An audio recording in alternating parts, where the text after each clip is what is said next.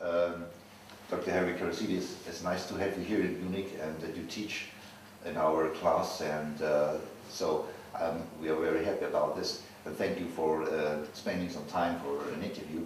And I would like to ask you about your clinical and professional background. Where do you come from, and how did you enter the field of neurofeedback? I come from Washington, D.C. area in Maryland, in the state of Maryland, and I've done all my training in the Washington, D.C. area.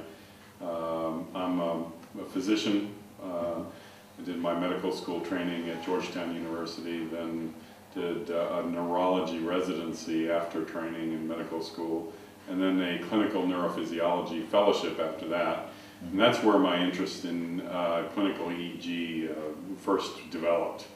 At the time I was doing research in both EEG mapping, the mapping of the electrical activity of the brain in two-dimensional and three-dimensional space, and also cognitive relationships between brain behavior and the EEG and the reactivity of the brain to cognitive tasks. Mm-hmm.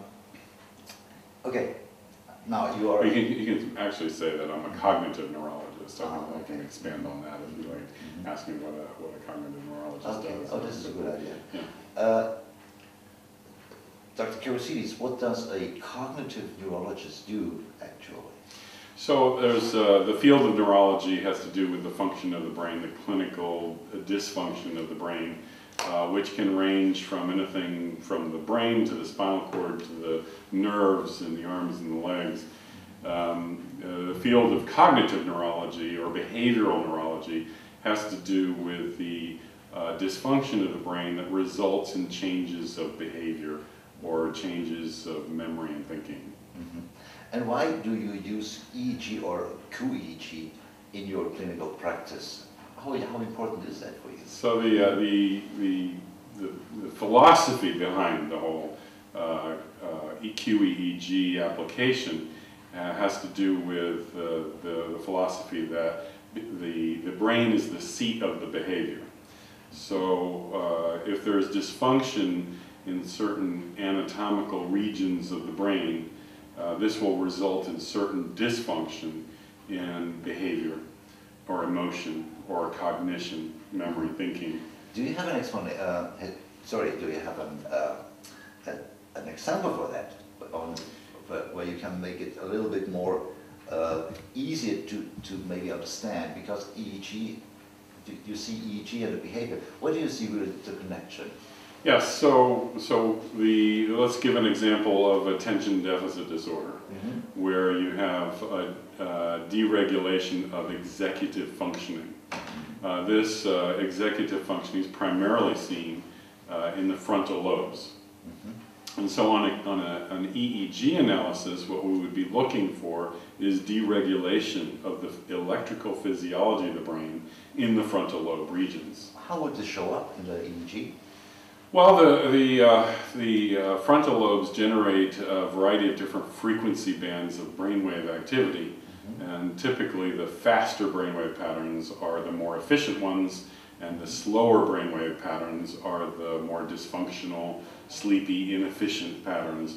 And so we'd be looking for slower patterns in the frontal lobes.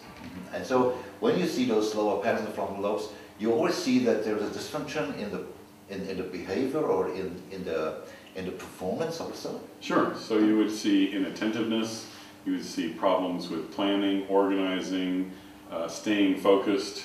In addition to that, you may see a deregulation of emotional self-control or emotional outflow as reflections of dysfunction of the frontal lobes, yes. Now, as a neurologist, you are used to see the brainwave, look at the brainwaves, and then make your diagnosis.